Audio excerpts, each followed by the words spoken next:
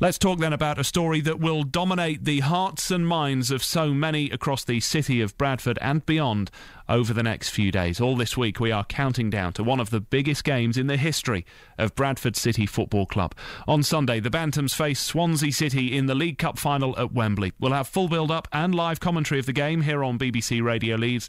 It has been a long road for City to get to the final. On the way, they secured victory over 3 Premiership sides. Wigan dispatched first, then the mighty Arsenal were dismissed, and most recently, in the semi-finals, Bradford did this. McHugh's there, McArdle's there.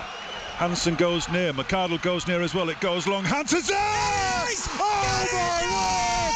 James Hansen has scored for Bradford City! They're all square at Villa Park, and they now lead by 4 goals to 2 in this semi-final. Would you believe it? Hansen with a goal, Bradford at level. Come on, it's absolutely fantastic. We've talked about it.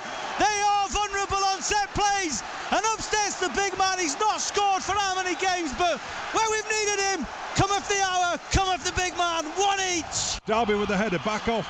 Come on, Tom, Benteke, Thompson, wow, with a chest pass there. There it is, the final whistle goes. And James Hansen's second half goal means that Bradford City from League 2 will play in the Capital One Cup final at Wembley. It's all a bit loud, that, isn't it, for a Monday morning, but the excitement is palpable and understandable, I think. The moment that City booked themselves into the League Cup final, beating Aston Villa. All this week, we're building up to that final, and we can speak on the line now to the MP for Bradford South. That is David Ward, who is a Bantams fan himself. Good morning to you, David. Good morning, Bradford East, if you don't mind. Sorry, that was my mistake. I misread. Get me into trouble with Joe Sutcliffe. Yes. Let me ask you then, David, and it's difficult to overstate this, I guess, but how much are you looking forward to Sunday?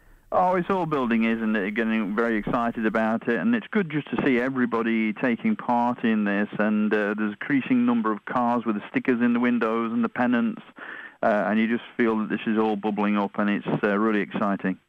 How important is it for Bradford City? Because we know they lost at the weekend and they're pushing for promotion, and that's clearly very important to a club like Bradford to move up the divisions. But how important is a huge game like this one?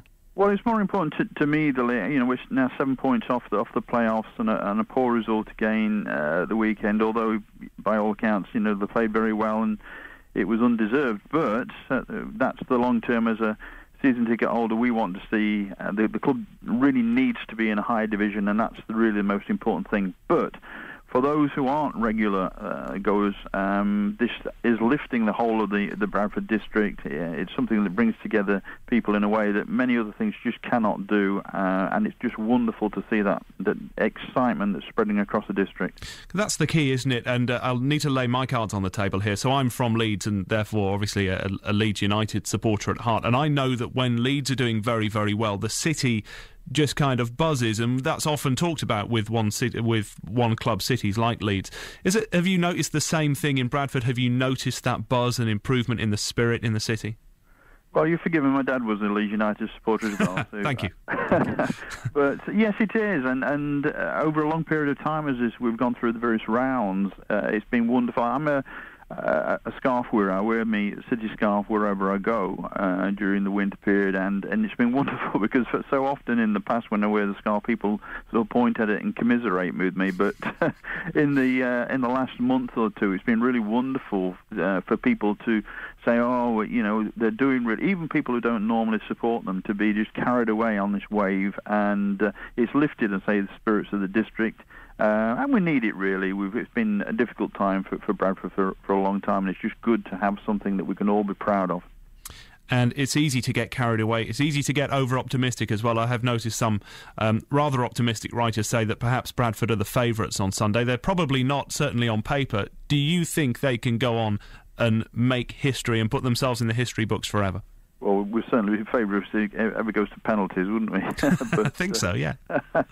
But in some ways we can't lose, can we? And we've done such a fantastic job in getting to this stage. It's just a wonderful day out for people who go, and we're just excited about the whole prospect. I've got my family going, and it will be a wonderful occasion, whatever the result, to be honest, but it would be the icing on the cake if we manage to win.